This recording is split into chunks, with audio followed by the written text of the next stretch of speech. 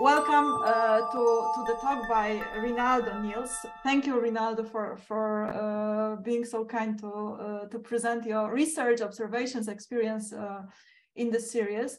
And your talk today will be about home education and the relationship with home education and public education in Belgium or Flanders. I understand your scope is more Flanders. So welcome, and all spotlights on you, Rinaldo, please. Okay, thank you. I will start with shortly introducing myself a bit.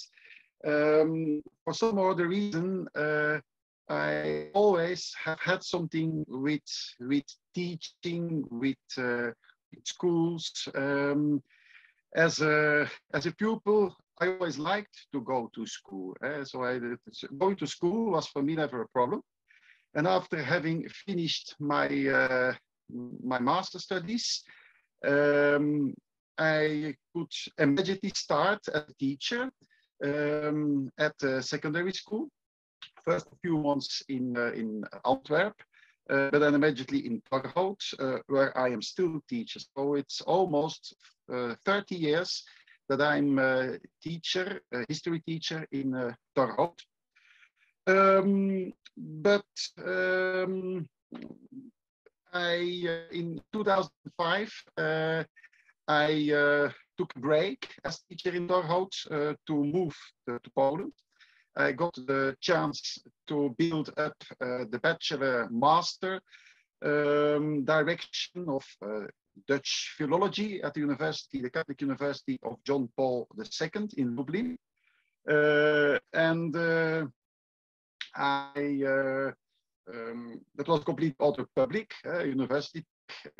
I also made in that time my PhD about linguistics, social linguistics. So let's say I'm a historian who became a linguist. And in Poland for more than 7 years, I was giving lectures about Dutch linguistics, Dutch history, culture, and some of my publications you can find back on my my academic website. I have some publications about history, language use, and my last publications go about didactics. And let me tell why I'm now more and more publishing about didactics. It has mainly to do with the choice we made now already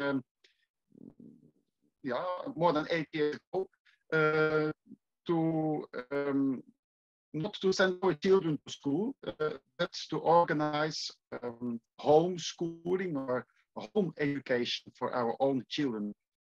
So at this moment, at our family, I'm the only person who goes every day to school. I'm myself a teacher at school, but my own children don't go to school. They follow the home education.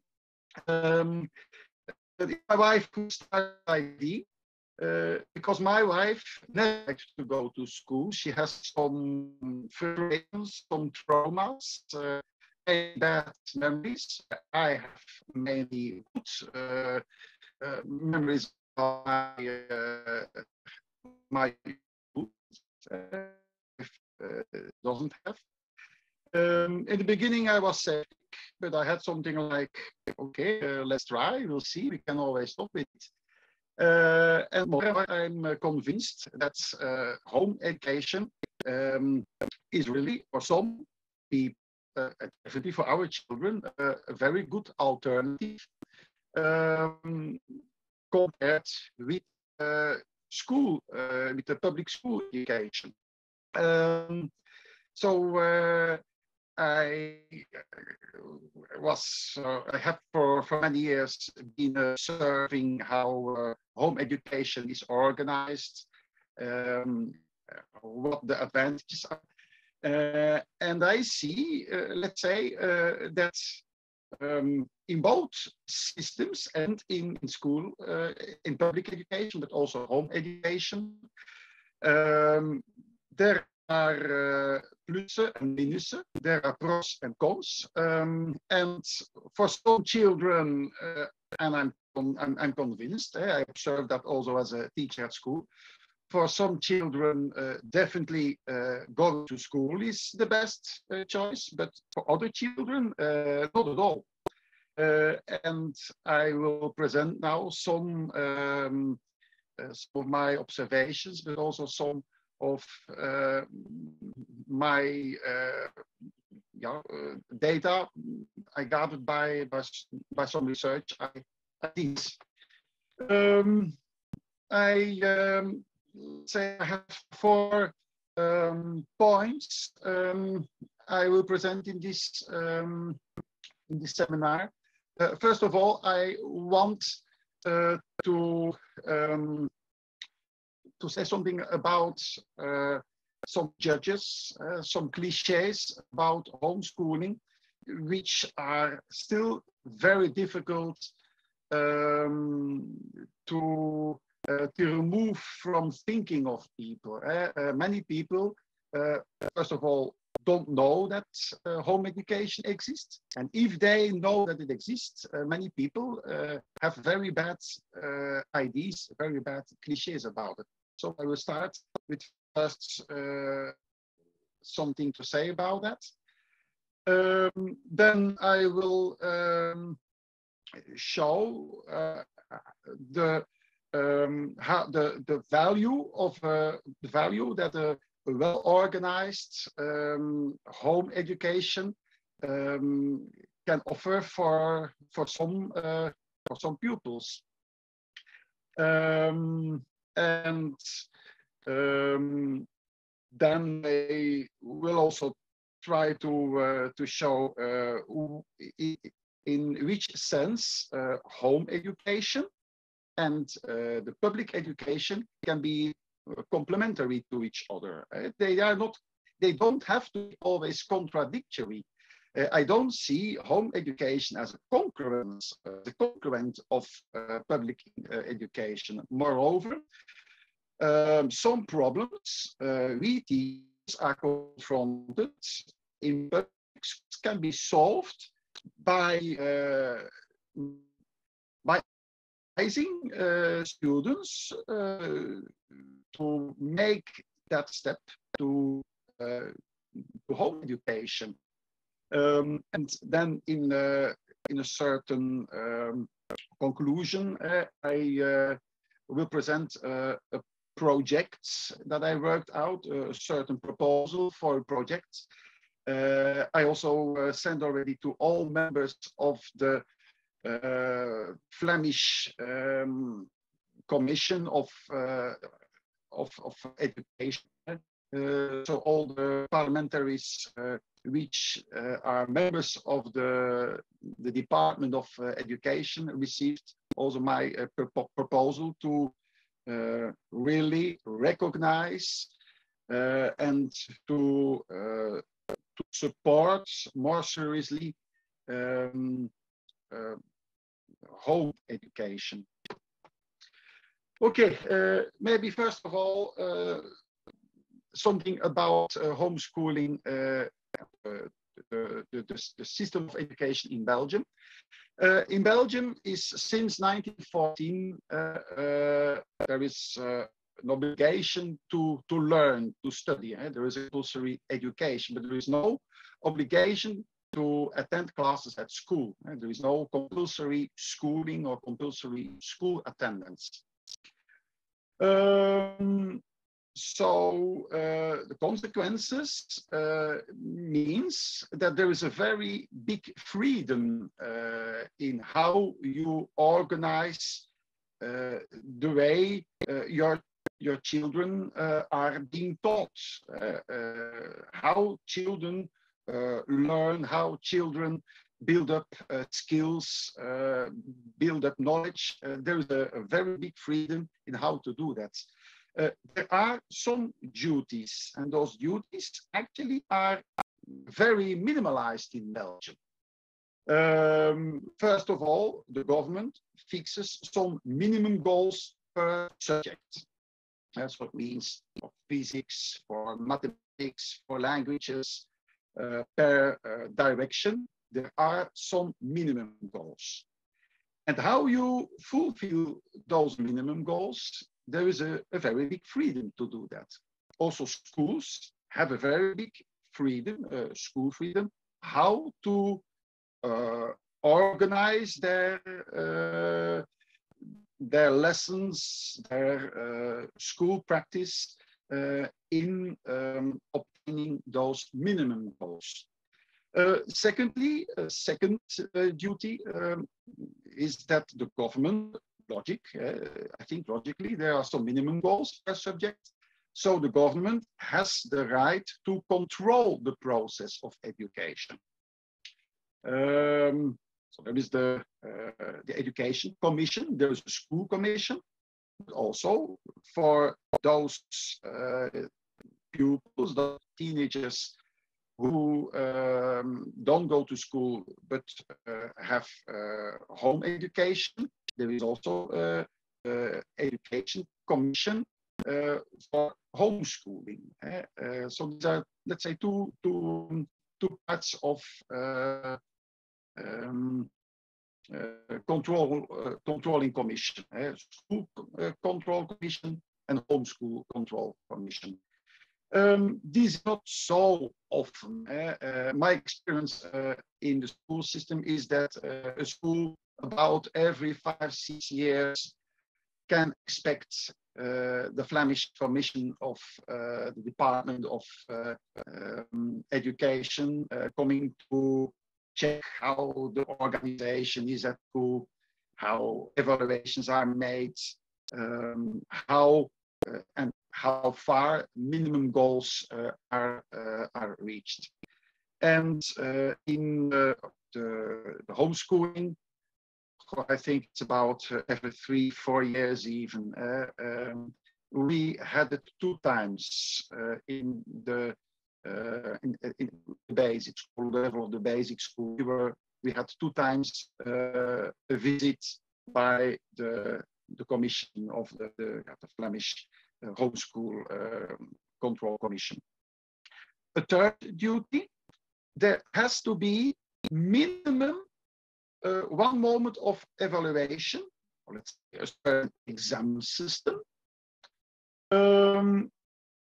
on the level once on primary school, and also a minimum in 1 degree of the secondary school. That's the minimum. So that means actually during the period that you are obliged to learn, to study, minimum you have to do twice during that whole period exams. On the level of primary school, and then 1 degree minimum of the secondary school. Of course, children going to school, they have every week tests, small tests, tasks on which teachers put marks. They are overloaded by all kinds of tasks. I hear my students from time to time complaining about that, that they are overloaded. They sit 8 hours at school and they come home and they still have to study, still have to make tasks. There are, apart from small tests, also in the first degree at school, generally 4 periods in which there are 2 weeks exams. In the second degree, these are 3 periods, and in the third degree, there are 2 big exam periods. But you can say, if you count that in a school year, well, there are about 30 days that students have exams. And these are so-called big exams, apart from all kinds of small tests, testing words, French, vocabulary, English, testing whether you master the formulas of mathematics, all kinds of tests. This is not obliged by government. This is a choice of schools. Of course, some alternative schools like Steiner schools and Frenet schools, they have a little bit another way of making evaluations. They choose the system of permanent evaluation, but in more classic schools, it really goes about tests, marks. The marks are discussed. Eventually, a second test when the marks are not good. You can say that maybe they are a bit over-tested. If it goes about school levels, well, in Belgium, we have the nursery school, the primary school, and the secondary school. I wrote on this slide a bit the approximately age. If it goes about the secondary school, we work with degrees. The first degrees, that's always 2 years. That's the first and the second year of the secondary school. The second degree, that's in the third and the fourth class of the secondary school. And the third degree is the fifth and the sixth class of the secondary school. Okay. So in the home education system, as I said, you only have to, minimum, you have to do once the exams of all the subjects of the primary school. We would say the sixth class of the primary school, let's say, that you master all the minimum goals for that class. And in the secondary school, you can choose for the first degree. You can also skip that. You can immediately go to the second degree. You can also skip that and immediately go to the third degree. That's a bit, let's say, how it is. If it goes about the secondary school, you must have done 1 degree before 16 years old. That's obligatory. So that means that you can, that's your choice, you can spread all your exams, because you can spread exams of the subjects. You can spread that over 4 years. We, with our children, for our oldest daughter, have chosen for this. Our Stella, she's 13 years old. She finished, today she finished her last exam, her oral exam French in Brussels. So we are waiting for the final result for that. But meanwhile, she is already subscribed for the exams of the third degree. That's possible. You can at the same time be subscribed in 2, even 3 degrees. So she finished already her exam geography of the third degree meanwhile. So this is the exam that students in the 6th class, 17, 18 years old, have at school. Our daughter did this already. Because we chose to jump over the second degree. Of course, she has to go through those materials. It has no sense, of course, to study the mathematics of the 5th class if you don't master the basic theory of the 3rd and the 4th class, but she will not do the exams of that 3rd and 4th class, the second degree. So she finished the 1st degree and will only do then the exams of the 3rd degree. So that means that our daughters will have for 3 times real, let's say, the exams spread. The exams of the primary school, the oldest is done. The exams of the 1st degree and the exams of the 3rd degree. But okay, that's a bit how it is. But we have many rights. There is a big freedom of choice of education system. There is a very big freedom of choice of education organization, the tools of education, the timing, etc. There is also freedom of choice of planning and the organization of the examination. That's of course very nice, but there are methods. On that slide, I worked that out a bit. I explained already what is on this slide. But there is a very big but as I said, namely the Flemish government accepts the fact that there is possibility for home education. There is a certain tolerance because this is a constitutional right. It is the right of the freedom of the choice of education. But the government doesn't like it, and they don't hide it. They can, of course, not say too sharp that they don't like it, but it's very clear. And if you follow the debates, which are, of course, always publicly published on the website of the Flemish Parliament, then it's very clear that they don't like it in general. So they, in first instance, they try to be as silent as possible when it goes about home education. They avoid that there could be too much attention by the media. It's not the meaning too many people know that there is a possibility for home education.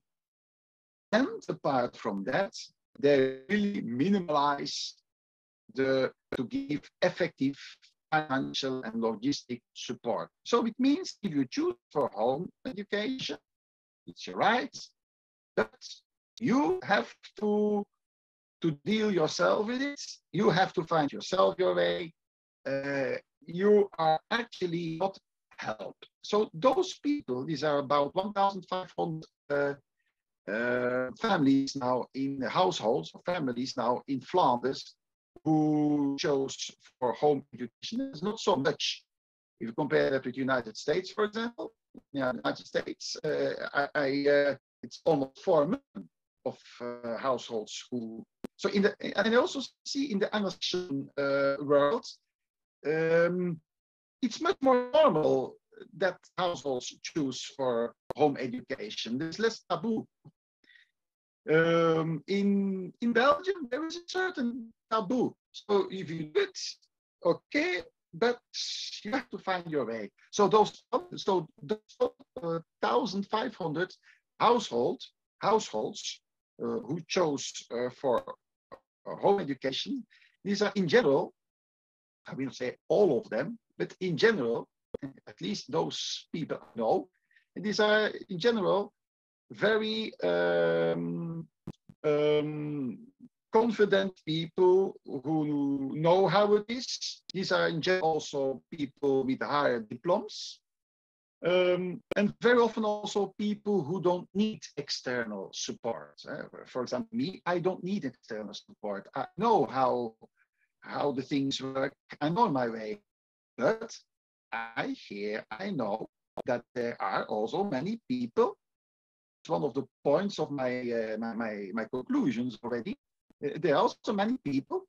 There exist people who think about home education, who would maybe want to go for home education, but there is a border. They don't know how to start with it. But for those people, there is no support. And I can even prove that by some quotes. I have here some quotes in Dutch, but I will. They come from paper. The first from newspaper, and the second and the third is really from the report of the commission meetings of the Department of Education. So I will translate it. So the cliché, it is the biggest cliché, home education, that means desocialization. Pupils who follow home education, they sorry, Finn. These are strange people who are completely not social. And Minister Waits, Minister of Education, he stated for the press, that was in the context of Corona. Apparently, more people chose for homeschooling or home education because of Corona. And Mr. Waits, that was alarming for him, because he stated I hope that this data will change because going to school, that's really the best for the children and also for the parents. So that's a very clear statement of the Minister of Education in front of the press. As if it is a disaster that more and more people choose for homeschooling. I also quote a member of the Flemish Parliament, Jean-Jacques de Gucht, who during a debate in the Flemish Commission for Education, he says, I admit, he says, really not a fan of homeschooling. For me, it's a very strange thing. And I have reasons, different reasons. It doesn't go only about the knowledge and learning to be critical, but it goes also about socialization. And there is less possibility for socialization in homeschooling. The reply by Minister Reits is, I think, very clear. He says, in the same debate, he says, I completely agree with Mr. de Gucht. I think that homeschooling, that's the Minister of Education, Minister Reits, I think that homeschooling is only eventually relevant in very exceptional circumstances, because we have to emphasize that the social skills and our classic education, the public schools, this is the best way to give, to transfer social skills. And that's, of course, he says, and he says, of course, it's difficult to do that, to realize that in homeschooling. And on my slides, you can see that Minister Reits, he says even, I agree with Minister de Gucht, it goes about dat thuisonderwijs. So that's a bit pejorative, dat thuisonderwijs. It really doesn't sound so nicely if you understand Dutch. My first reply on cliché, well, probably you all know that in the Anglo-Saxon world, there are already serious research data in the Anglo-Saxon world. And unfortunately, they almost don't exist yet in Flanders. But for example, a homeschool teacher in the United States, she says, I will move here a little bit, that screams, she says, when you use a holistic approach to education, you can look at the entire person as a whole and not just specific learning goals. While academics and basic skills are an important component, holistic education also seeks to develop emotional skills, social behaviors, spiritual beliefs, and community connectedness. In other words, home education really can lead sometimes to very strong social skills. Besides, from time to time, I find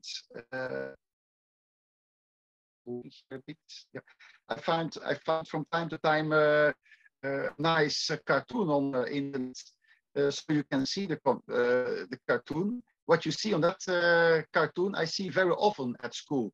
You can. I wonder, is this socialization? I think you know what I mean. Is that socialization? Everybody staring at screens in their own world. Because, of course, there is a certain socialization at school, but that is not always positive. Very often, there is also the pressure by the group. You have to do some things on TikTok.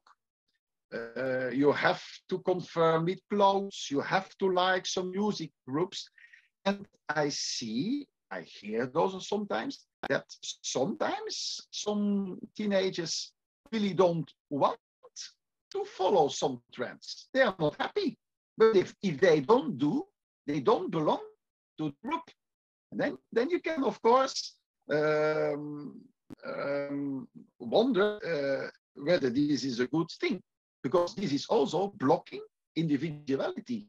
This is also blocking the possibility to develop your own talents by a certain, by the group pressure. And this is a matter which is, I see that daily at my school, this underestimated. I'm lucky, I'm teaching in a school in West Flanders. That's a calm region. We don't have big problems. So the problems we have at our school are really minimalized. I'm very lucky. It's a very good school, good management. In general, we don't have heavy problems at our school. What I mentioned, and what you see here, for example, on this cartoon, this is also something I see at our school.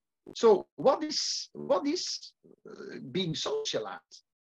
I also added some cartoons by my daughter. You can always watch them later. But I also I like to refer to a PhD thesis. It's again research done in the Anglo-Saxon world, but by Brooke Hall, who quotes other researchers. And it's very clear, also in the Anglo-Saxon world, they notice that home educated are very often, of course not always, but very often actively engaged and more involvements in community service than the general public. In other words, there is no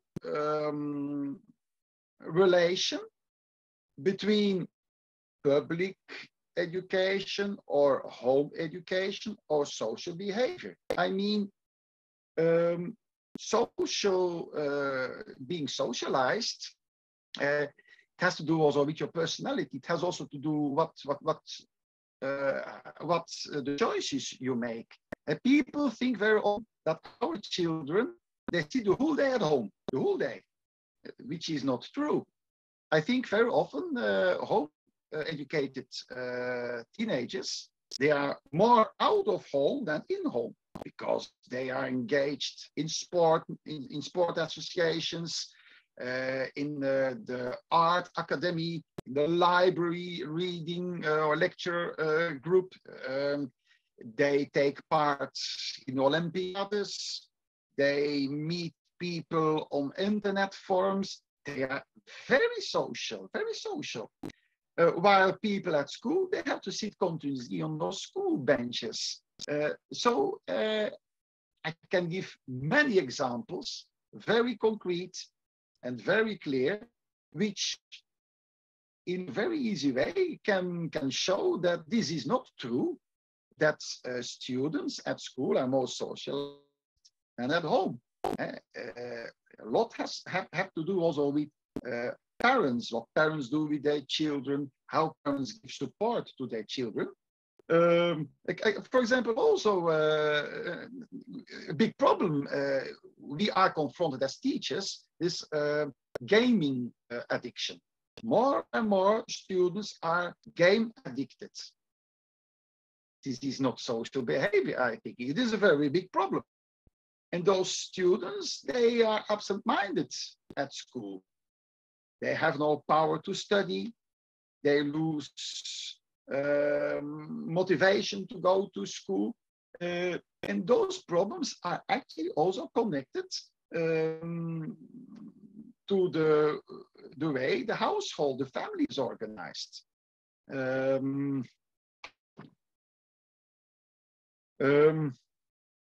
The problem of mobbing. There are schools in which this is a problem. And of course, there are all kinds of campaigns sensibilization campaigns, not to do that. And it's very, very important that those campaigns exist. But mobbing, this is very often very subtle. There is a meeting in a chat group. One of the mates of the class are excluded. There is a party. There is excluded. It's very, very, very subtle. Very, very often, if there is a problem of mobbing. And again, the question is this socialization? So it's anyway a cliche from which I am convinced that it is important that that society knows that this is a cliche, which is not true. Good.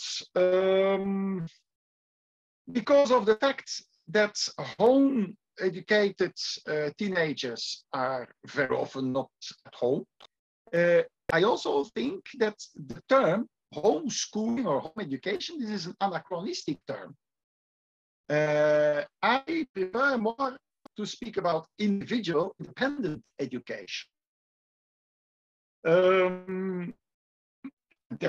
Days, the world is my town.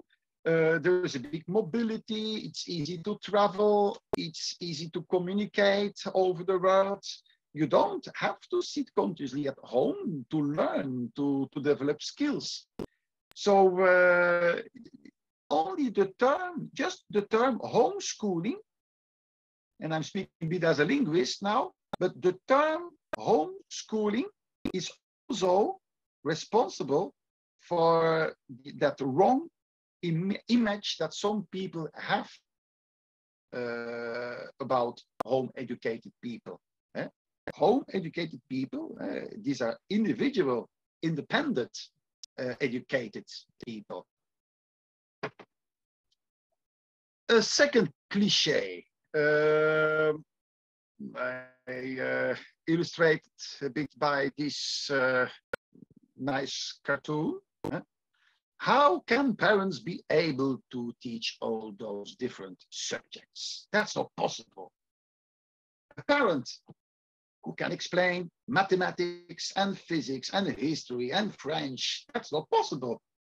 You need teachers for this. In certain way, of course, you need teachers for this, but those teachers you find also on internet. There are books, there are online courses, there are groups, meeting groups in different centra, culture centra, etc.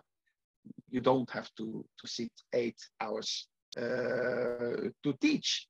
What I want to say is the youngest child, our youngest one is 9. For our youngest child, it's true that my wife, or me, just more my wife who deals with the youngest child, we have to sit still quite often next to her. That's true. She needs still more direct support. But the oldest one, 13 years, it's very rare that I have to sit. I don't have to sit next to her. I only give her structure. I say, now you do this, read this, analyze that problem, make those exercises, look this up on the internet. So I'm a coach. And from time to time I check that, but actually my 13 years old daughter, and I'm 100% sure that in a few years that will also be the case with the youngest one, she's very self-independent learning, very self-independent. And sometimes she doesn't understand something, then she asks, because if she doesn't understand, she asks, and then I explain. Sometimes it happens that I also don't understand immediately, then I look up things. For my wife, is then together we look up things, and that's very nice. I'm also learning a lot thanks to home educations. We watch films, we travel, we discuss, we read books. So the father here on this cartoon, who the whole day is sitting next to his child, this is not the reality. If that would be the reality, then there is of course a problem. Then I would say, indeed, that's not the meaning of home. Of home education. When I compare my students at school, Well, I teach mainly pupils 16, 17, 18 years old. Well, many of them are far from as independent as my daughter of 13 years old. Because they are used continuously to be guided. Next week, that test. You have to do this task, another test. And they live from test to test. My daughter doesn't live like that. She just wants to gather knowledge. She wants to build up skills. And she's interested. So it's a completely other way. Sometimes we sit outside, she reads. This is again a cliche, which is not true. Parents, indeed, they don't have to be experts in everything, but it's of course important that parents are interested in everything. Parents, of course, are responsible to give structure, to coach the whole process. It's really not the case that I have no freedom. I have a lot of freedom. And of course, nowadays, parents in general, they are themselves educated. They are highly educated. So if I don't understand something about physics that happens, I'm able to look it up, to read something about it. And if I read an article about one or other problem, the law of Newton or whatever, if I read it, then I understand. Then I have an interesting discussion with my daughter. Secondly, all explanatory tools of all subjects are very often for free available by internet.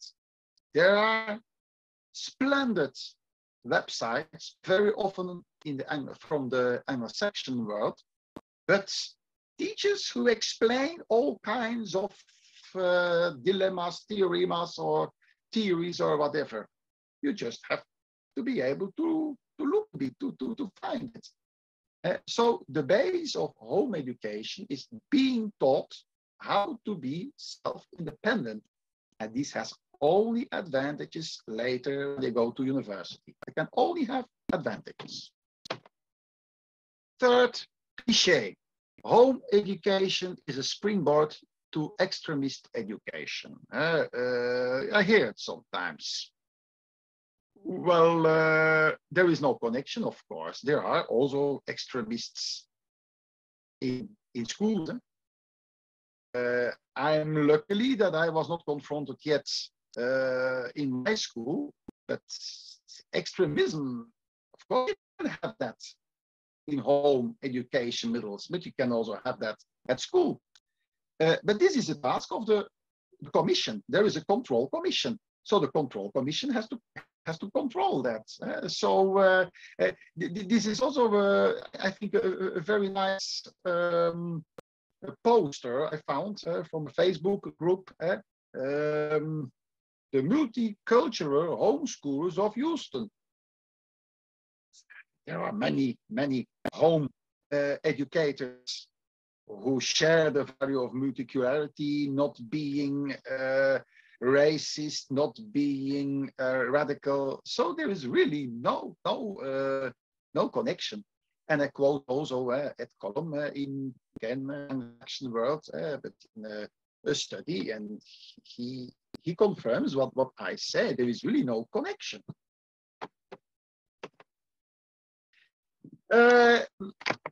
I made during the Corona period a very small enquete among my students. It's true, this is still not a real scientific research, but it is a starter. It can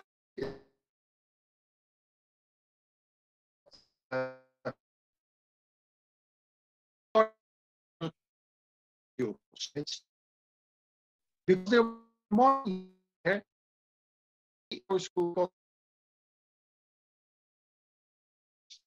Rinaldo, your connection is breaking now. It was very stable at all, but now we stopped hearing you. Okay. No.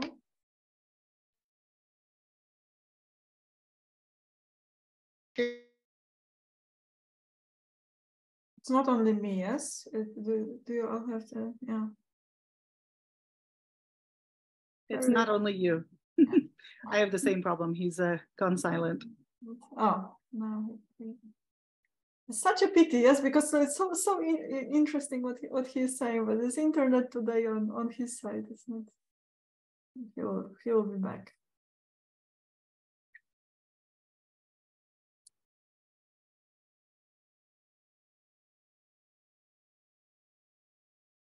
Meanwhile, not questions, but if anybody would like to comment on anything, we have a moment.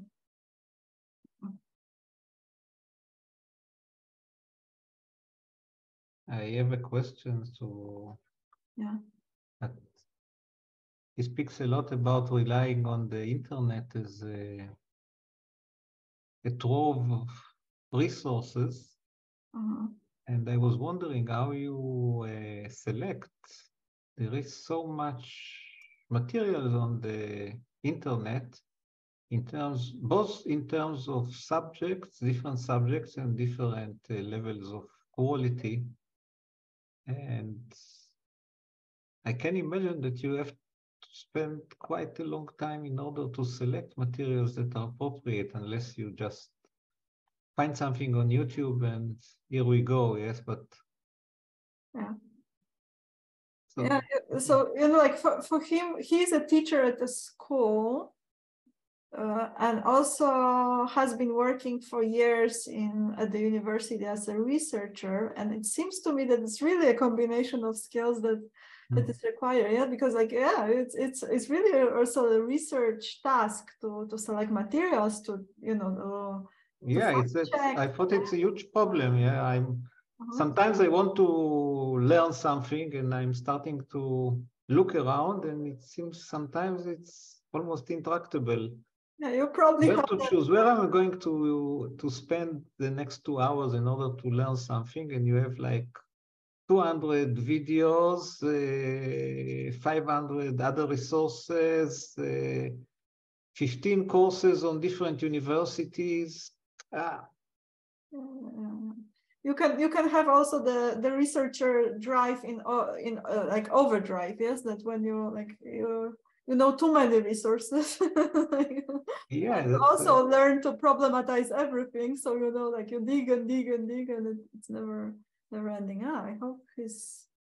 Well, Weaver, I have an answer for you. Actually, for some basic subjects, Khan Academy is a very good source. It's really a good source. So there are, because I've been researching it myself 6 years ago when you was homeschooled for a year. So there are, if you go first, it's much more English-speaking resources, which immediately cuts off, in my view, quite a lot of families that are not fluent or comfortable with English. Much less resources in other languages. So already for me, one big question rises, how fluent the parents are in English to look for those resources, because there is really an abundance of those in English. And then it's kind of assumed from what I hear until now, the certain educational level of parents. And I think the guy is very lucky to be in a very privileged environment where maybe that is assumed, which is, in my view, not the case for an average family. So maybe we should let him talk and we'll see afterwards. Rinaldo, you can see me again. Yes. Okay, yes. I heard already a very interesting and correct remark, but we will discuss about it later. I hope you can hear me again, because I don't know what happened. Yes, normally I should have. Your connection is not like super today, so so it was like kind of like breaking, and then it broke completely. So let's hope that it is. You can have another network, or it's the only one. No, I have my mobile, but I don't think that it will be more stable. That will not be more stable. Let's continue. Yeah. Okay, I will try to finish a bit, or to work into the direction of conclusion, because I think I said already important things. What I want to say also, so I organized at my school an enquête in which I asked, that was of course distance education. That's not the same, that's not completely the same as home education. But about 25, I summarize some small statistics, but about 25% of my pupils, they experienced the fact that they were 1 week at home to make tasks and studying alone. They experienced that as very, very positive. There were more students who didn't experience that as positive. It's important to emphasize that, but 25% is not so, that's not such a small minority. And that was for me very interesting because then I also asked which are for you the advantages of not having to be at school. And I will give a summary in English, but these are literally the answers I got. They said you can independently determine when to study. For example, there is a video. If it goes too slowly, you can go farther, fast. If it is too difficult, you can go back. You don't waste time because of transport. You don't have to take the bus. Rinaldo, excuse me, if you are showing the screen, we don't see it. So. Oh, moment. I have to see what is the problem with this. Aha, okay. I have to skip. Okay, I see a problem. Yeah. Okay. Now you can see the screen, yes? Not yet, but it's coming. Okay. Yeah, now. It should. Now you have it? Yes, now it's okay. Okay. So these are all, but of course, there are, of course, also disadvantages. I will put it on the slide. There are disadvantages, and if I make a summary, well, the students, the pupils who are not disciplined, for them, it is not good to be not at school. But students who are disciplined, who really are able to organize themselves, for them, staying at home can be really very profitable. It's maybe a logic. It is maybe a logical conclusion, but this is really confirmed by what young people of 16, 17, 18 years say themselves. Okay, yes, then I have, yes? Just a small problem with those students that are not disciplined but think that they are. Also, of course, that also. Yes. If you have 100 students, you have 100 different characters. That is true. It's obvious, of course. No,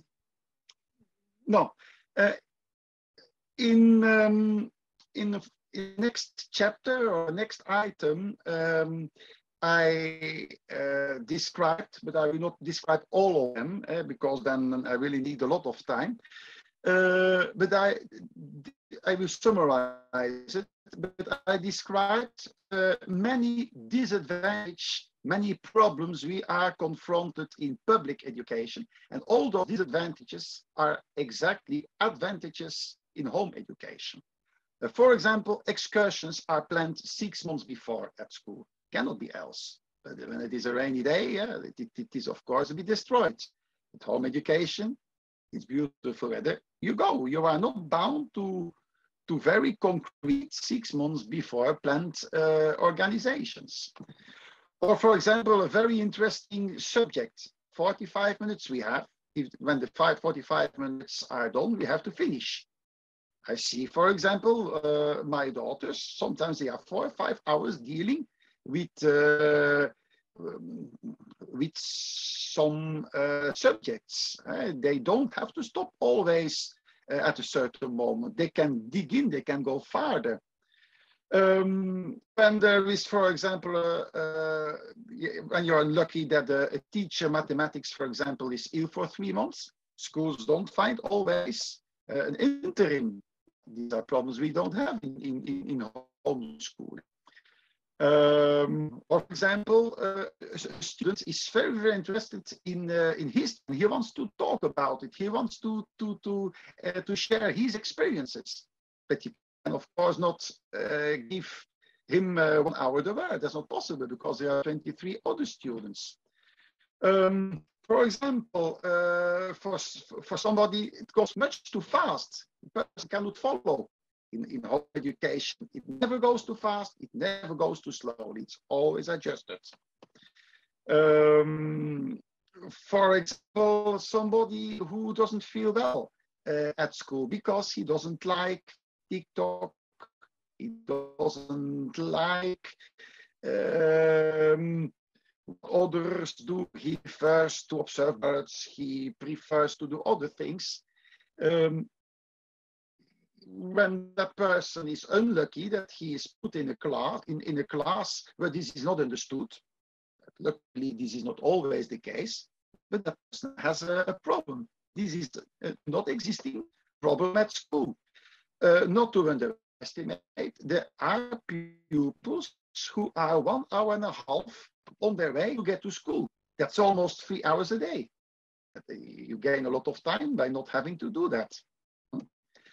There are all kinds of disadvantages we are confronted with in the public education system, which don't exist in the home education system, and that's something I try to illustrate.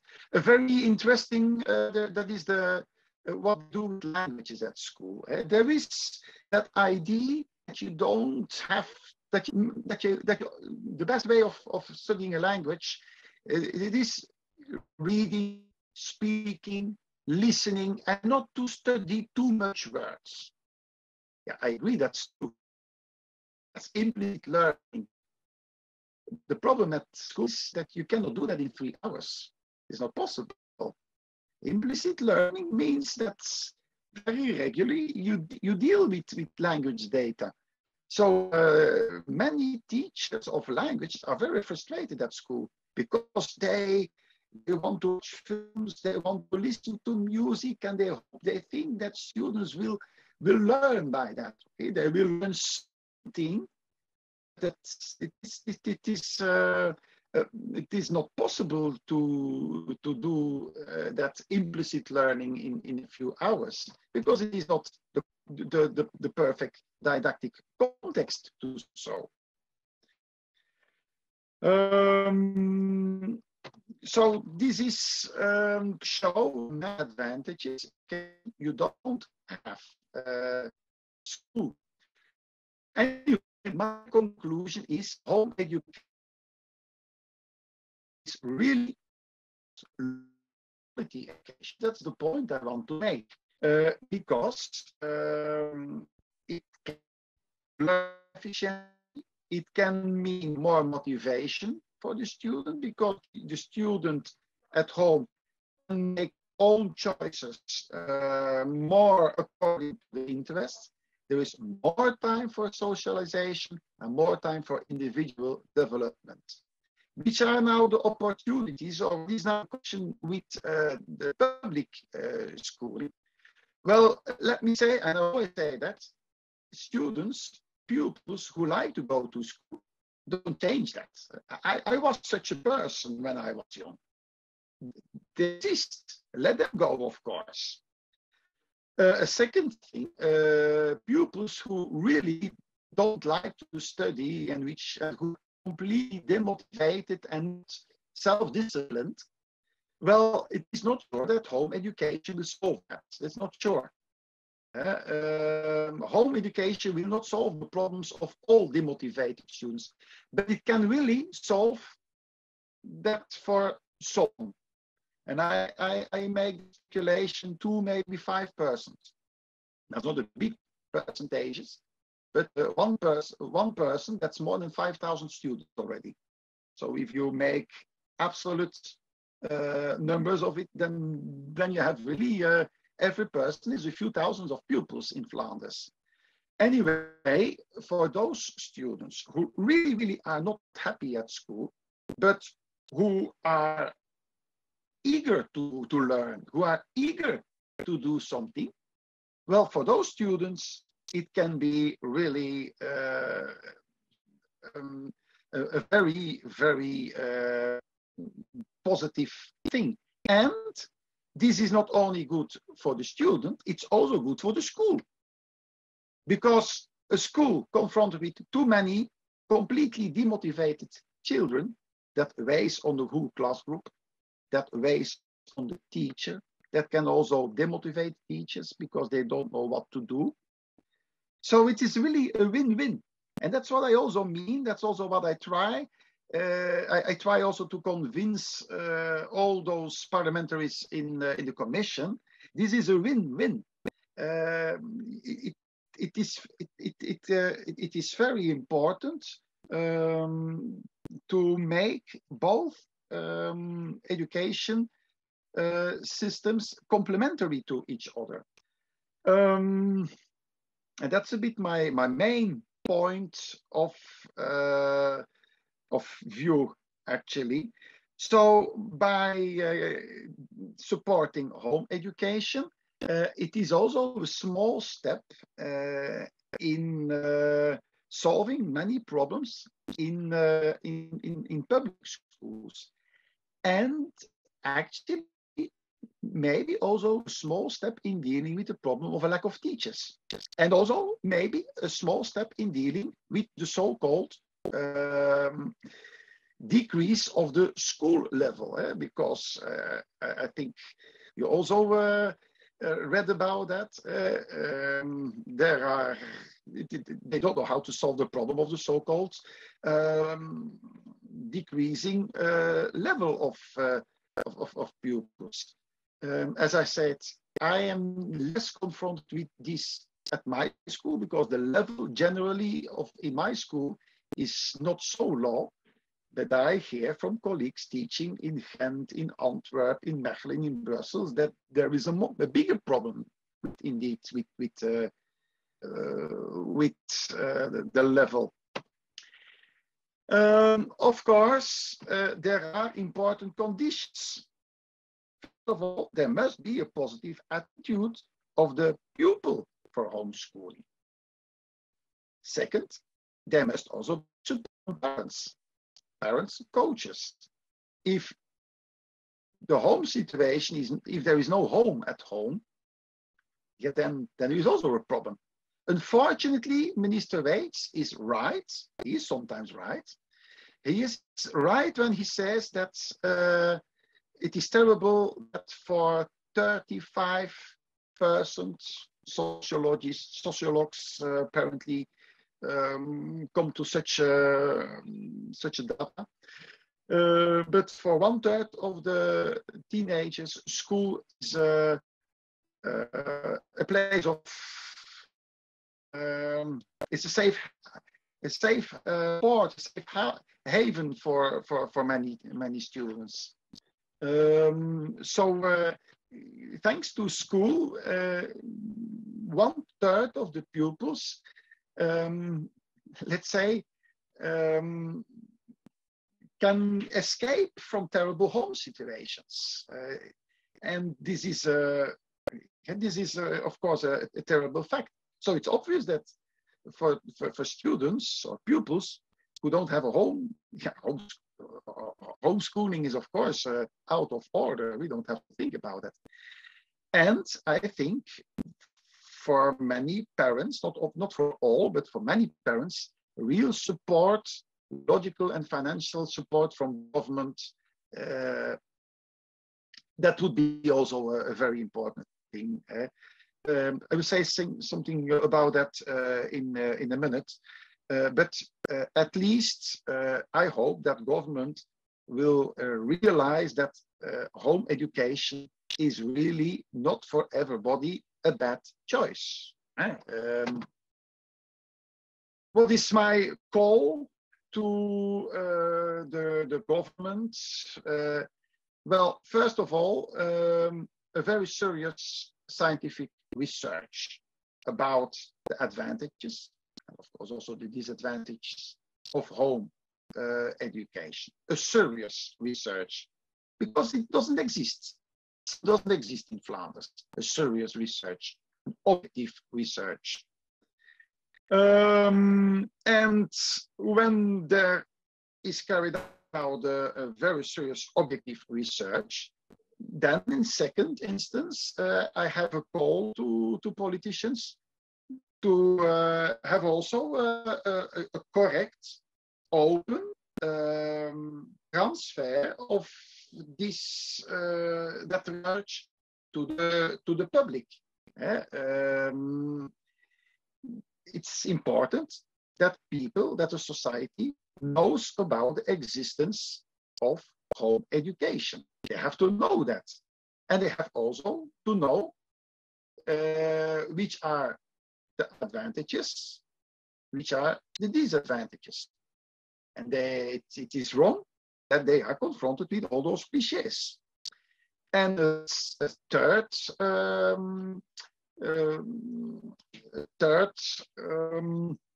call to the government, I propose to build a kind of didactic team, a real team of teachers, didacticians, that from distance can give support to parents who chose for home education. Because the problem now, as I told you, the 1,500 homeschoolers nowadays, they find their way. And they try also to organize sometimes some excursions. They come sometimes together. And we also organize Olympiades. Let's say we organize that our children can take part in competitions, in Olympiades. The only problem is it is not time investment, and we are not paid for that. Big organization, we can do that, but that's a lot of time, and we are not paid. Why not 10, maybe 15 teachers, a didactic team who is responsible to organize that, to give support, online support, but also from time to time to organize physical meetings in rooms at certain places. A didactic team which also organizes for excursions, which organizes also workshops, etc. That's actually my goal. And that will cost much, much less than the 160 million euro that the government gives for giving computers away, etc. And all kinds of extra lessons at school. I made a calculation that would be a cost even of about, it's a fast calculation, but in a fast calculation that would be a cost of about 5 million euro a year. Which is really not such a big sum when you compare that with the hundreds of millions of euros which are which go this moment to the school system.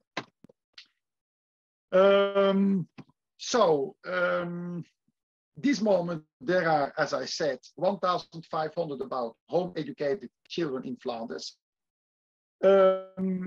I know that there are definitely more pupils who would shoot also in the system. But the problem is this: many parents don't know about the possibility of home education. Many parents don't know how to start, how to set up home education, and many parents still follow the wrong cliches. And that's why I do that call to the government. I have here what I said. I summarize it here in English. What can such a didactic team do? I explained it. I have here also summarized it on this slide in English. I also want to emphasize that it's very important that this is not obligatory, because not all parents feel the need to have external support. It's very important that the system as it exists now remains possible. But what I propose is an extra for those parents who really don't know how to start, how to do. I think I'm very sure that when we will start with a very serious scientific research, I think we will be surprised about the amount of parents. This will be more than 1,000. I'm very sure of it. Okay, I think I shared with you the most important observations, the most important conclusions. I like to hear your questions, your remarks. I think I could catch already a very interesting remark, but I'm listening to you. Yeah, we had a little bit of a chat when you were yes. When you were out, but there is a theory, and let's test it. Hakan has a theory that actually, if you stop sharing your slides, we will get better coverage of your voice and face. So can we unshare already? Let's see. Maybe this will free your connection a bit more. Stop sharing. Yeah. Okay. Now I stop sharing. Is that now better? You can hear me? I still see your screen. You do? Yeah, maybe also. I switched it off. Maybe there is a delay anyway. Oh yeah, no, okay.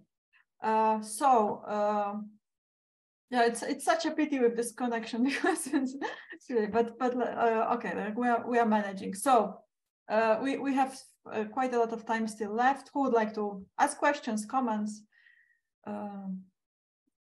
Yes, I have quite a few questions, but maybe the most important one before the others. First, I liked your change of name, that you kept on saying homeschooling, but at a certain slide. Are you with us because you're? Yeah, it's not certain. Yes. Okay. Yeah, okay.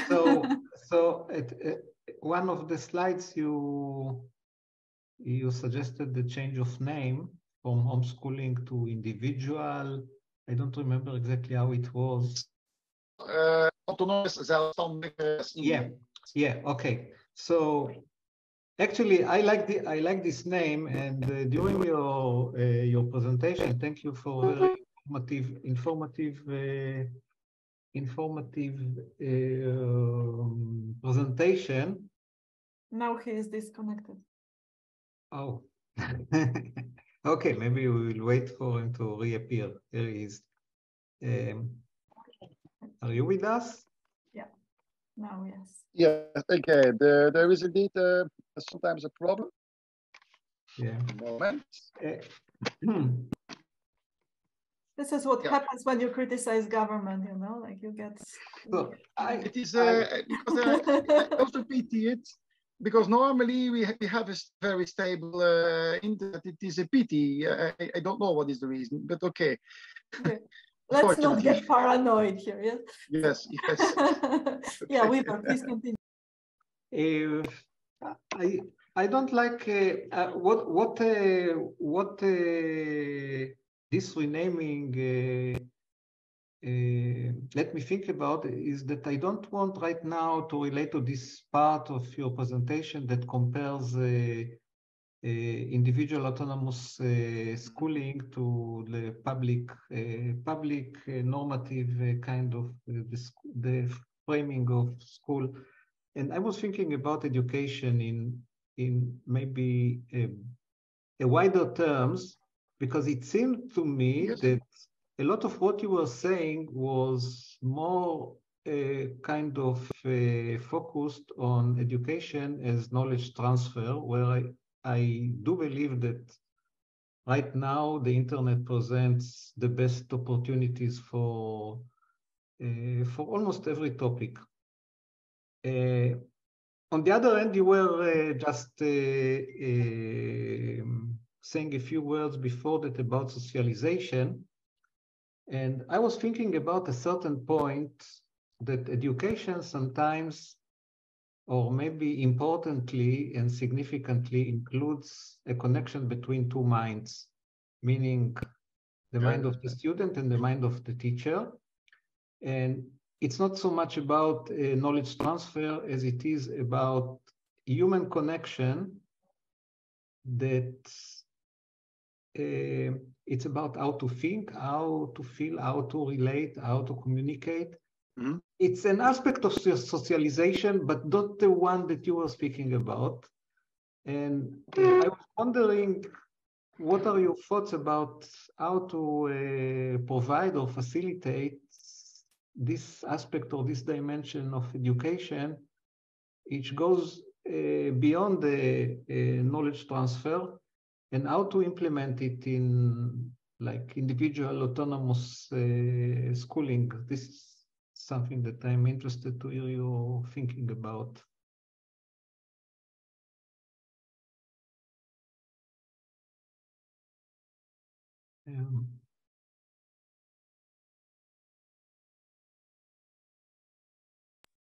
Rinaldo is frozen again. And Zlatka, if you were saying something, you were muted. So I just said he was frozen. I thought he was frozen, yeah.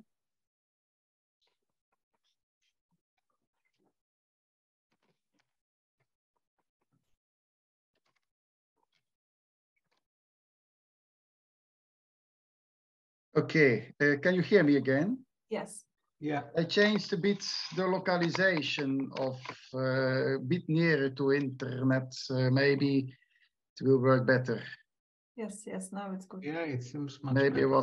Maybe I was 1 meter too far from that that divider. Okay. Okay, let's hope that it will now be more stable.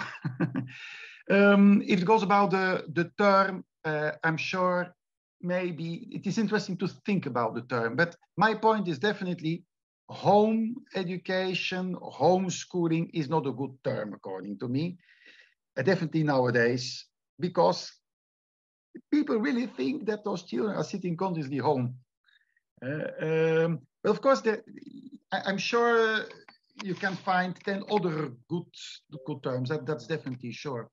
But if I speak about individual autonomous learning, then I mean actually it is very open. It goes about individual development.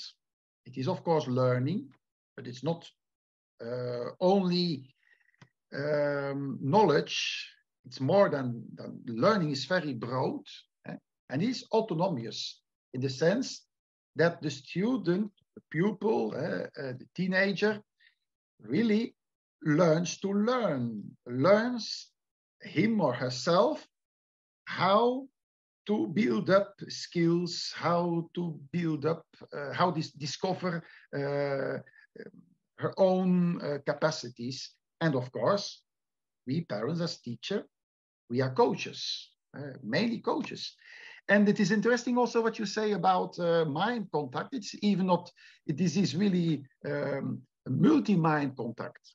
Because reading a book is also coming into mind touch with the author, going to an online lecture, recorded or live, it doesn't matter. This is also mind contact.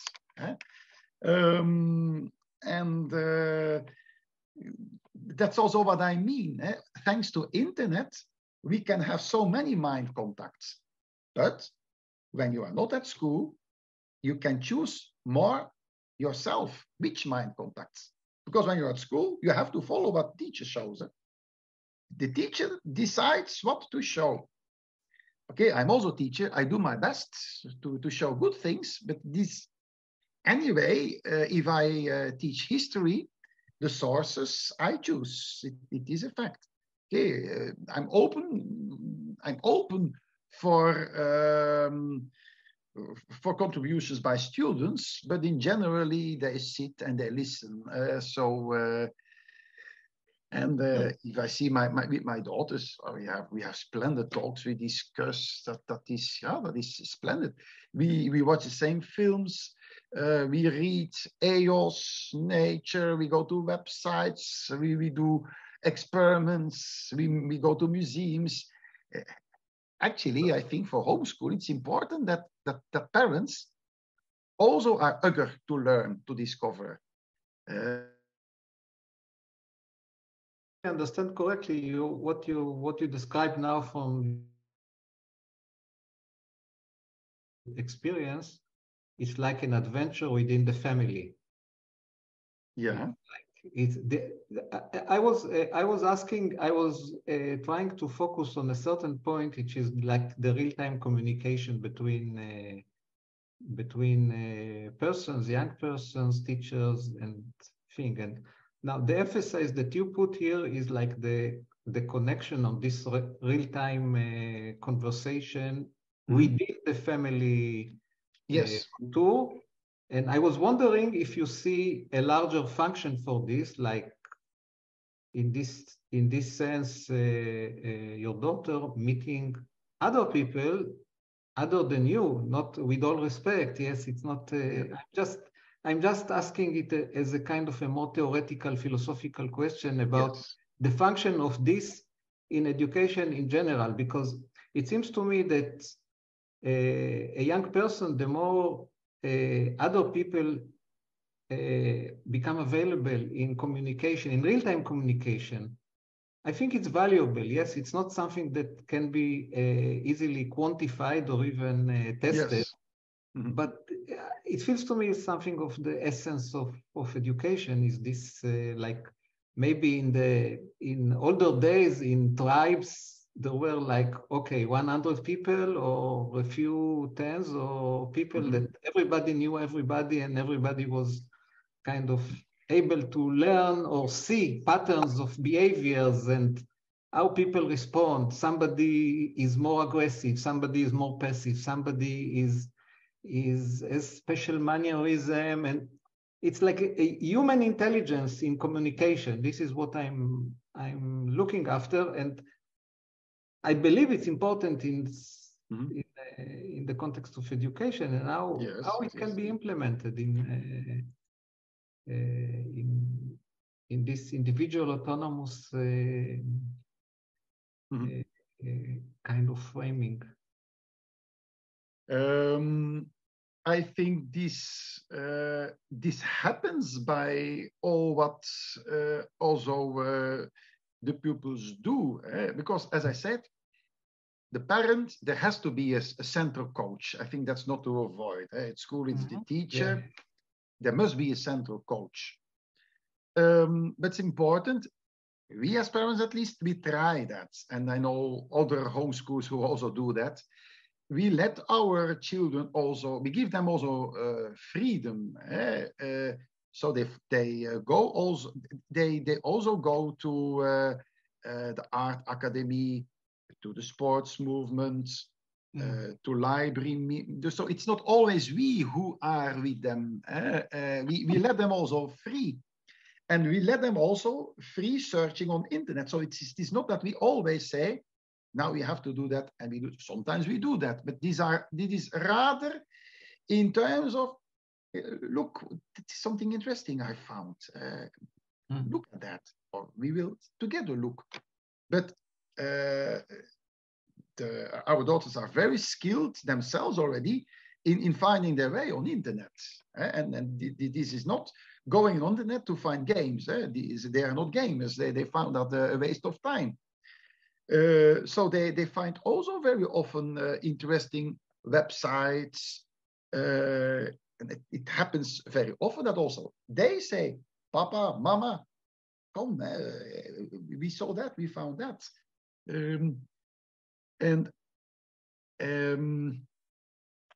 I think that this is the base of home education, that we have the possibility to maximize the touch with many minds, if I can use the a bit your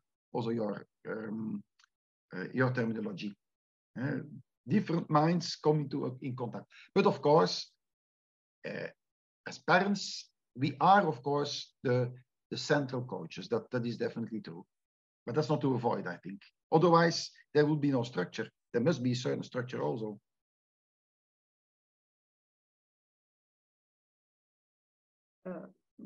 Hakan wants to say something? Yeah, go on. Hi, everyone. So I just have a very basic questions, maybe. First of all, I don't want to repeat all the questions again and some common questions. Is there any website that we can refer for frequently asked questions for homeschooling in Belgium? This is my first question. And also, is there any other groups or some other community connection interfaces like we can interact with other homeschoolers in Belgium? So this is because my questions are mainly basic. I already decided why I want to try for homeschooling. So my questions are not about for homeschooling, because I noticed that already years ago that I checked this from my two children, and for example for the math, which I showed them 3-4 years ago, still is valid what they learn today. So which is a proof for me that they are just wasting their time at school. And also I strongly check what my children are doing at home at their free time, and how they spend their time for the things they like. So I already noticed that when they discover a lot of things than they discovered at school, and they more socialize outside of school. Like even they didn't have any time for communication with other children at school, because they don't have enough time for that. So they already noticed that. So they only have 10 minutes or 20 minutes and another half an hour during the all 8 hours when they spend their time at school. So as I noticed that they cannot socialize with others, I spend my 2 or 3 hours at the play garden, and also at the soccer place for my children after school. Just let them to socialize with their friends. So for homeschooling, I think should be something that I have to give a try. And but I think there are a lot of for now, I think that there could be a lot of things to do, from how to apply for the homeschooling, where to apply. And these are very particular questions. And maybe there are some web pages, or maybe there are some places that I can refer for basic questions. Yes. There is, of course, the official website by the government. I have to go to internet. I can send it later, where there is, let's say, quite dry written what it is, what are your rights, what are your duties, and then there is also a link to the website of the Centrale Examencommissie. And everything is written very well. What are the demands? What are the minimum goals? Everything is very clear written. Then apart from that, homeschoolers are also organized, and there are different groups on Facebook. You can find some different groups, but I think the best organized organization is VHOV, Vlaamse, dus de Vlaamse Huisonderwijzersvereniging. and I would advise go to that website. There are contact addresses, and you can definitely get in touch with the homeschoolers being responsible for the organization. VHOV is, and that's also, of course, always the problem. These are all people who take the initiative to organize things, but they are unpaid. This is actually voluntary work. They are homeschooling their own children. And apart from that, they try to do some initiatives. I also try from time to do something, for example, organize the possibility that homeschooled children can take part in Olympiades, in some science Olympiade, mathematics Olympiade, from time to time an excursion or a meeting. Yes, that these are at least the two first things I can advise. So the government website. Moment, I can go to internet. Moment. But if you just write huisonderwijs, you will also find it. Huisonderwijs Vlaanderen. Yeah, I have here. And then there are some links. That's here. Moment. And up here I can chat.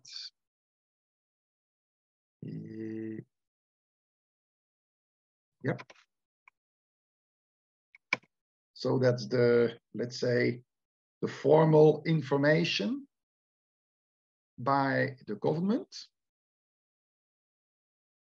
Then there is also examen center.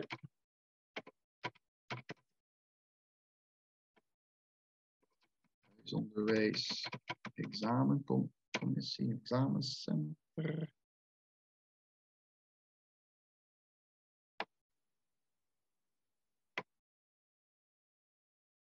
Yeah. I will also send this. Yeah.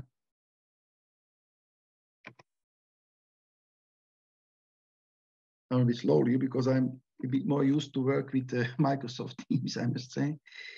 Yeah, okay. Then you come there, and then I will also send the organization on.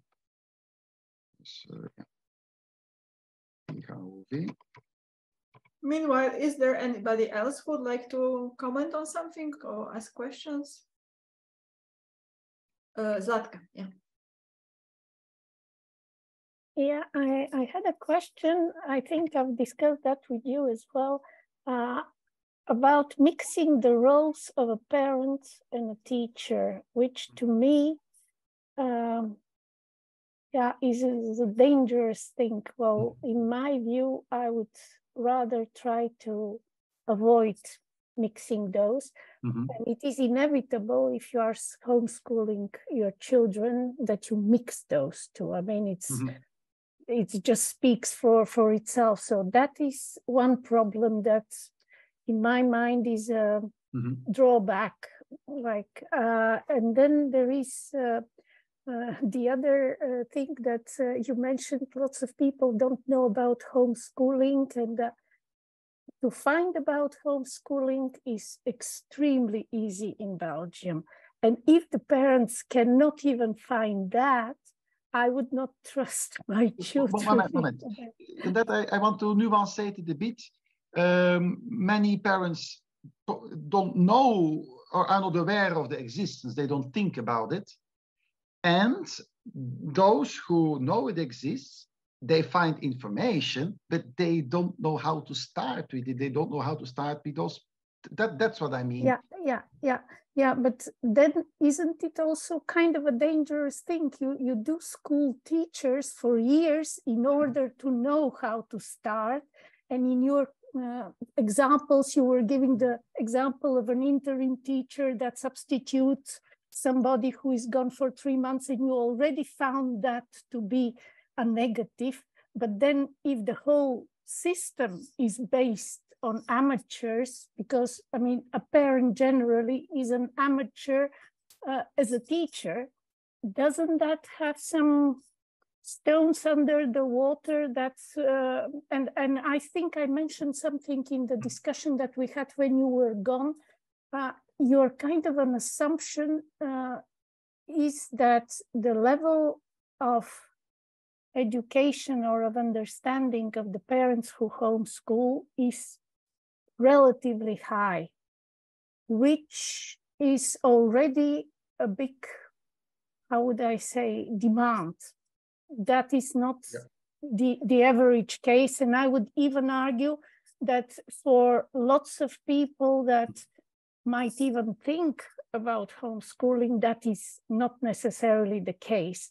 And then a third point, like if the parents work from 9 to 5, like full-time jobs, I find that to be a pretty close to impossible thing to do. That, of course, I understand. Yeah. So in that respect, I like what you suggested, that the government might get involved to support logistically and financially. Maybe a parent that homeschools could be due for some grant, or I don't know. I like very much the idea of support groups that might educate parents, but these would be some of my concerns. I understand. And that's, of course, a very correct, a very relevant concern. I also, I never will hide that many homes are really not good for home education. Let's be very clear. But every household, every family is else, as also every student. It's very difficult to quantify because there is almost no scientific research. But this moment, I think even in 90%, maybe 95% of the cases, it's better that the children go to school. But we speak about more than 500,000 school-going children. So maybe only in 5% of the cases, home education really can work. But 5%, that means 25,000 children on the whole population. And these are 25,000 children. And I'm really convinced that I'm not far from that number, that this will not be so incorrect. That's not just speculation. That's observation and a bit an extrapolation from what I see. But 25,000 children who feel really unhappy at school, and having the possible home conditions for home education, well, I think for those children it is really worthy. But indeed, you will not solve all problems of school demotivation by saying, oh, you don't like to go to school, or maybe home education. No, it doesn't work like that, definitely not. That's why, according to me, it is also important that there is a control commission. There is a control commission. We had already twice the control commission at our home. It was always very nice talk. That was always very cozy. But that commission is not testing the children. That commission is looking, is this a normal household? How are the children? How are those parents? Do the parents really know what they are doing? So it's important that there is a control commission. But that's of course not, that is of course an instance, an official instance, which at this moment exists. And it's important that it exists. But schools are also controlled, and I think it's also normal. It's also good. There must be a control. Otherwise, if there would not be from time to time a control or possible control, of course there would be abuses. And for me, it is very obvious if there is discovered abuse or practices which are really not allowable, then according to me, it's logic that the government will put some actions. That's obvious. And then maybe a follow-up to those concerns that I mentioned, like in a certain way, do you plan to send your children to university after they finish homeschooling? Definitely. Don't you think that by then maybe they might be lagging behind on the level of interacting with peers when they have to be in the same environment all day long? Same thing applies if they start working. They would be in an environment that they have not chosen. You can't choose your colleagues and just socialize with the one that's... But you choose your direction. So, yeah. No, I mean, that to me is a valid reason to send my child to school so that they would learn to interact even with people that they might not like that much, even maybe with people that are not necessarily always 100% on their wavelength. That people, you understand what I mean? Because I understand, but you will be putting environments in your life where you will have to have those skills. But that's something I'm very sure of.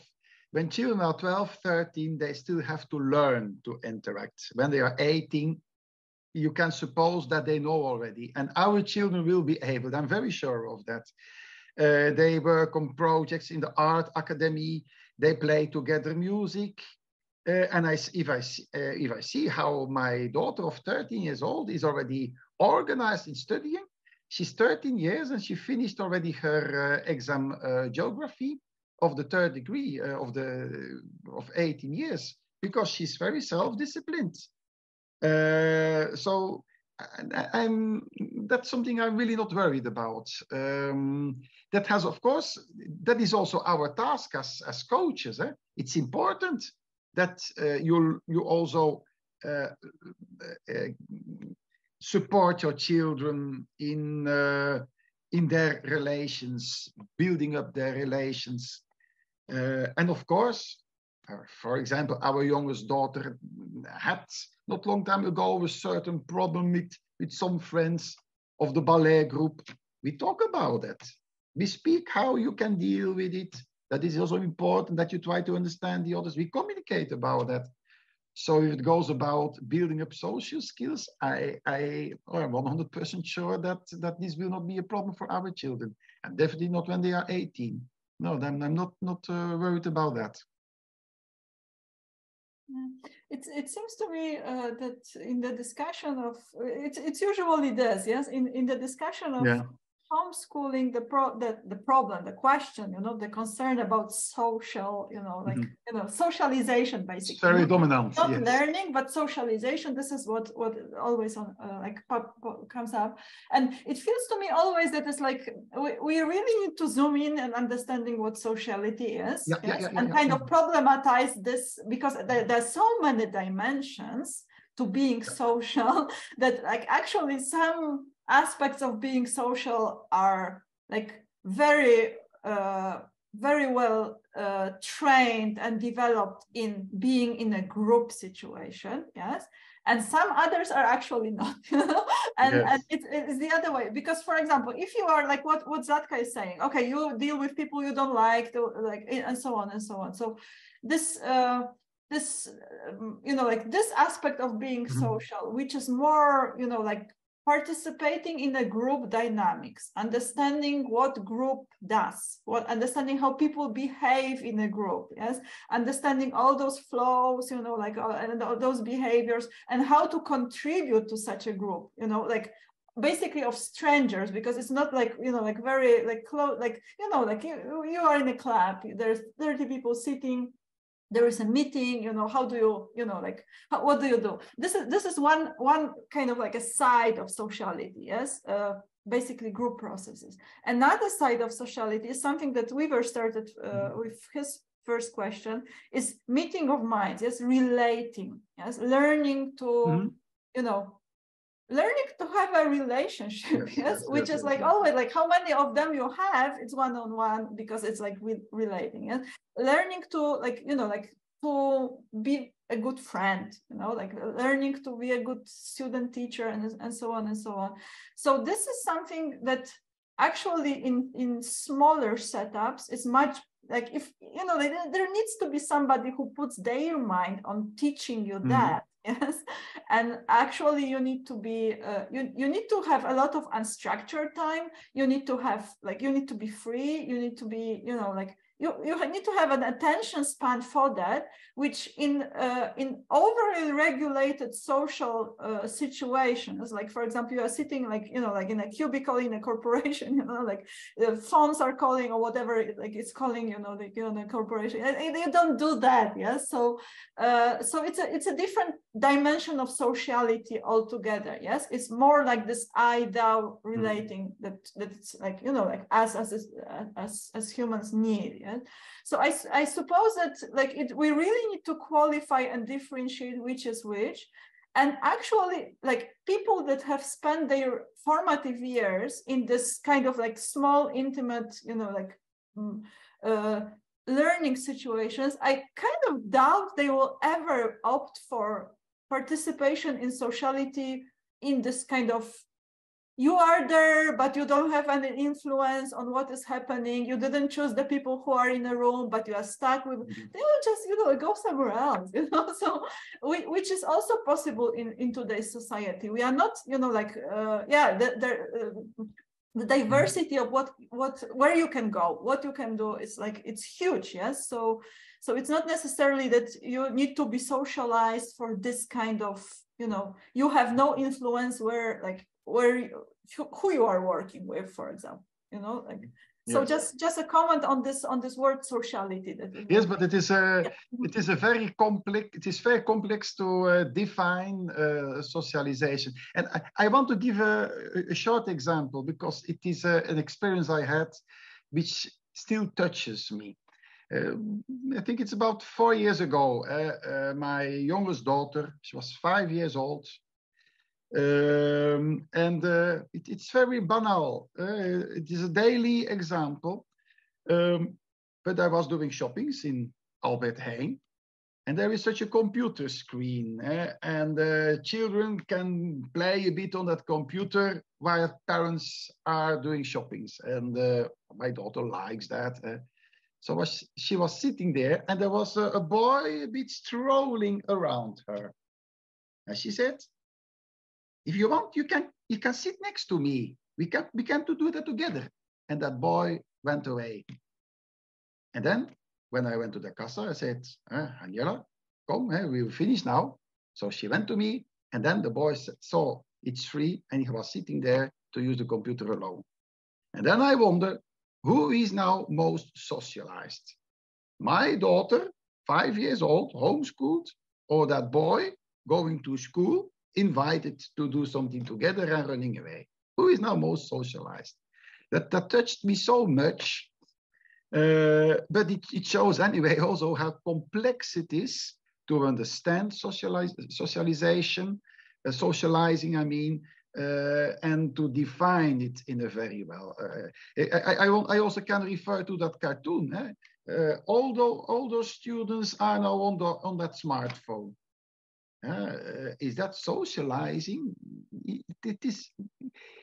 You can have very long philosophical discussions about it.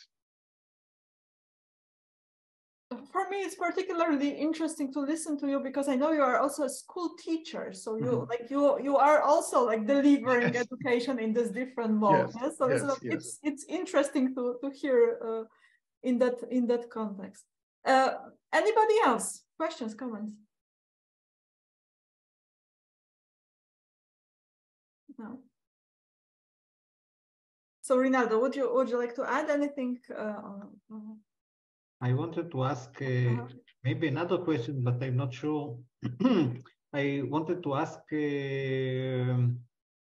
Rinaldo what he thinks about this Buckminster College project that's offering a kind of an hybrid systematic education, which is mostly online, meaning that it complies to this idea of education at home, but also with augmented by live interaction over the internet, plus meeting in meet space, yes, in the physical space, like every few days. What do you think about it? Just, I'm it's a legitimate question, yes, in the Pearl Divers. No, it's not a difficult question. No, I can easily answer on it. I'm very happy that I got to know this project, because I didn't know anything about it some months ago. So I'm very happy. And of course, it is a very good initiative. It's good that people with the same didactic interests can meet each other. Of course, it is very good. It's somehow also easy in a certain way. But okay, I see I cannot go too far. But it is somehow easy. You don't have to. Yeah, you don't have to make big transport movements to meet each other. So it is of course very good. And there are also very interesting subjects that can be put at the agenda. So I will keep following you. Would you have some special suggestions, ideas? Suggestions? Yeah, from your it seems that you are very much enthusiastic and passionate about it. So maybe if you have some ideas, just that. Let's say suggestions, very concrete, I don't have immediately. It is of course always nice.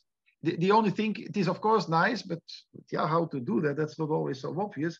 It's of course nice that if you have a valuable project, meeting with each other, it's important that as many people as possible know about the existence of it. That's very important, of course. Because I can imagine that also in for example, in this talk, that there are other people being interested, and they don't follow it because they don't know that is possible. But okay, I definitely will advertise it further. Okay, and one last question, which is more specific. It's in your intuition, like a session where an organic class meets online, like we are meeting now on Zoom or another kind of online interface, with an instructor. Will it work? I'm asking it very generally, etc. This configuration, what is your gut feeling? Can this work? Work, I mean organically, dynamically. This can work because other organizations also sometimes use this too. But I would, it goes mainly about being known. That's important. Being known. Of course, why wouldn't it work? The only, let's say with digital meetings, it is a very interesting instrument. But sometimes people say, yeah, I have no time now, but maybe I will see it once, because if it is on YouTube, I can see it whenever I want. There's also positive, of course. It is positive that people can also see it later. But of course, then you cannot interact yourself anymore. That's of course true. And definitely for people who like themselves to discuss, who like themselves to think, and share own thoughts. I think working with Zoom or Microsoft Teams or whatever, that's of course a very good tool. Because otherwise you have to organize that in Brussels or Antwerp. That's physically not always obvious to be there, and now it is easy. So definitely there are chances to grow. Definitely. Yeah, we are venturing into, like actually using technologies available, and yeah, and in a way that will make sense. And for me, like I would never want an educational program that would be only online for children. I mean, like for adult education, there is like plenty, like context and topics and formats that like I actually prefer online. And but if you think about those teenagers that we are addressing, I think like what is like for me the key point is the combination with actual meetings, but in a different format, not this kind of institutionalized, like this, like very industrialized in a like kind of like formatting, but more, like it's more about the spirit of going somewhere together, yes, and spending time together, and with this more camp-like, which is like, for me, this combination, it's about the combination, because then if you have spent a few days with people together eating, like doing sports, like going, and then it's not just like a week event and then you don't meet again, but then you meet again and then you meet again. This is what creates the social glue, and in a completely different level than any other, context. And then when you come for more task-oriented thing you do online, those are familiar faces, not only from the screen, but those are your friends you've been in the woods together, so it's like it's a completely different glue that keeps such a group and lets it work. So yeah, so I'm kind of like, like emphasizing the combination, which and I think for like what we will be doing next year for at Buckminster, in the context of homeschooling, those residential sessions, those kind of like group going together, is I believe a much more important addition for homeschooling than what we can deliver online. Because what we can deliver online, you can, like we can go to Khan Academy and do it, in your own pace, or, like brilliant.org or whatever, so you don't have to have real time online.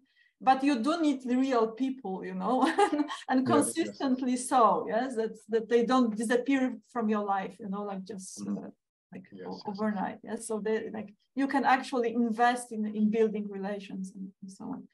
My bell is ringing, so I suppose it might be a good time for us to close. How about that? Okay. Yeah. Okay. So thank you so much, Rinaldo. It was a pleasure for me. Also, thank you. And good luck with your, I see you're gathering political motion here. So let's say the about 35 members of the commission received the link to the article. Okay. Also to this meeting, but okay, a few already replied, and they say that they will definitely read it. They are grateful that I sent that link. So, and I'm convinced that some of them will think about it. Okay. So we have to start somewhere.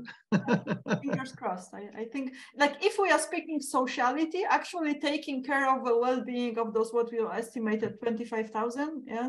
Yes. This is what being social means, yes. So, but I also have it in me. If I'm convinced if I'm really convinced that it's true what I say, that I'm quite stubborn in it. But I'm also patient, because I understand very well that not everybody is immediately convinced, and some people will never be convinced. I understand that.